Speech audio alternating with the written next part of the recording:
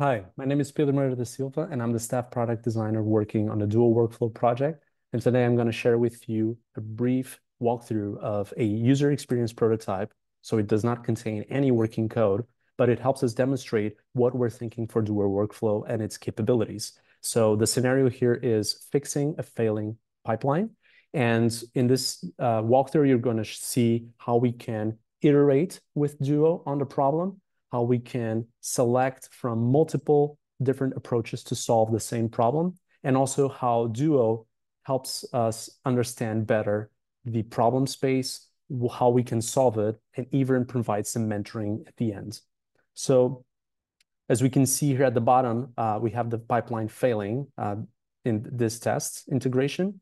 Let's select it and select the option to troubleshoot the pipeline with Duo. So it's now going to analyze the pipeline and explain it in a brief way. We also have some follow-ups here and the ability to fix this test. So let's do that. And now Duo is creating the workflow for us and generating a couple of plans with different ways that we could solve this. So we also have a few prompts here to explain the plan in simple language and also to compare plan options in case we want to understand a little bit better what is the main difference between this straightforward plan or the more comprehensive plan. For now, we're going to stay with the straightforward plan. But in any case, when we're looking at the plan, we can always ask questions about what's in here. So for this particular task, I want to understand a little bit better what it contains. So I'm going to ask Duo to explain it for me. All right, we see here we have an explanation of what the task involves and a few follow-up questions if we want to learn more. And let's review the plan. All looks good. We have some suggested tasks here. I'm going to accept, commit, and push changes. And also, yes, we want to run a successful pipeline in the end to validate that everything is working. And now to execute the plan, we can either execute it continuously, so it does not pause, or interactively, it was going to pause at each task. For the purposes of this walkthrough, it's mostly going to do continuously, and we'll only pause at selected moments that we picked for this demo for you. So we select execution. We can see here in this mini workflow view, what is the status of the current task and what it's doing. And this allows us to navigate into other places of the IDE without always having this file open. All right, it's fixing the problem. And we can see that Duo already opened a few files for us and made some changes, as we can see here in the Git extension. All right. It's almost there, and it now paused at this particular task to demonstrate a few capabilities. So one is the mini workflow view that we can expand and collapse at any time to see what's going on.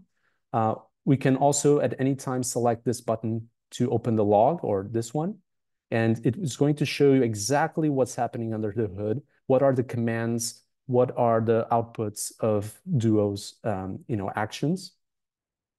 And we can also edit the plan or even request changes in plain language. So I'm actually going to request that Duo make some changes and extracts the token validation logic. So let's update the plan. It updated the plan, and let's click continue.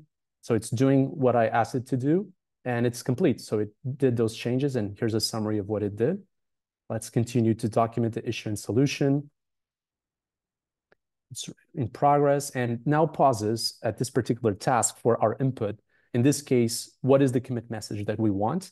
It already generated a great commit message, so we're going to accept it as is, but we can always change it if we want.